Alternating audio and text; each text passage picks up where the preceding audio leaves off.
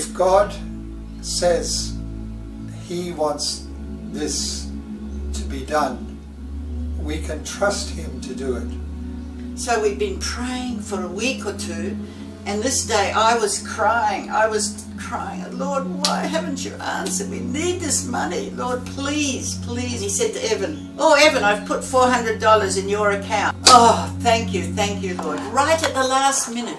God could do impossibilities, we could trust Him. I think the hardest is, for me, the hardest has been to have faith, to believe the seed that you've sown into people's lives, that they will bring forth fruit.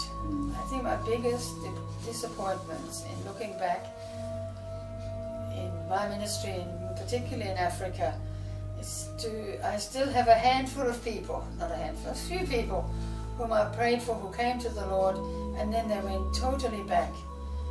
Faith to believe that He can do it. You know, the seed that's been sown, I really believe. And I trust that one day I'll see them in heaven again. Yes, that'll be good. Faith, we believe God for all of our need, we believe God for His help in every situation, we believe God for our salvation. Which one is most challenging to you?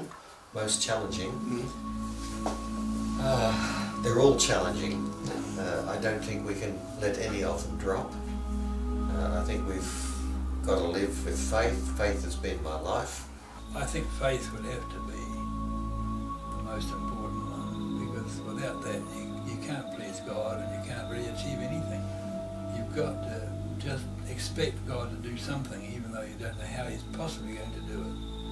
And if we just quietly say, Lord, you put me here, that's your business, you do it, because I can't, no way. Whatever you face, God is in it. He's always with you, He's there. If you just trust, it all fits together. You can't see how it's going to fit together, but if you just know God organises everything, then it'll fit, and it does. He said to us, we've been waiting for you to come, because Benoit was a Christian and we don't know how to bury Christians. So they handed the whole shebang over to us, and fortunately a group of Christians from nearby villages had come, and they witnessed and preached for about 2-3 hours while they dug the grave. And then we buried Benoit, and someone raised the voice and said, he can't do that. And then another voice said, let it be. Being prepared to trust Him and move on step by step. He's always working in us.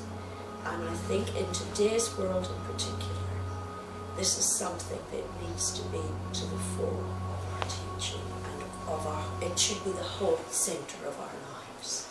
And others should feel it. I can't have faith on my own unless you fill me with so much love for you that my heart wants to do these things because I love you and because I want to please you.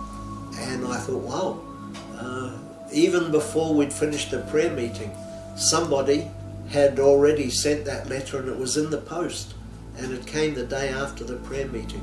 So Stuart Dinnan's praying through made a lot of sense to me after that. So faith is special. So for me, looking to God to raise up missionaries to evangelize every people group, He's going to do it, though some days I wonder how and how every people group is going to be saved, but part of God's plan is to use men and women like you and me to do that, and I believe that it will happen. So that in some ways I just know it's going to happen, so that's part of my faith journey. Do we have a list of challenges? Yes, we do. Are some of those very difficult? Yes, but it's the way God's leading us. This is our journey. We're not. The problems are not the issue. God has a solution. Because God's people, bringing people from every tongue, tribe and nation to worship the Lamb, we can be an expression of the kingdom on earth in a very special way. It's worth the cost. It's worth the challenge, I think. I'm totally committed to it, as you can probably tell.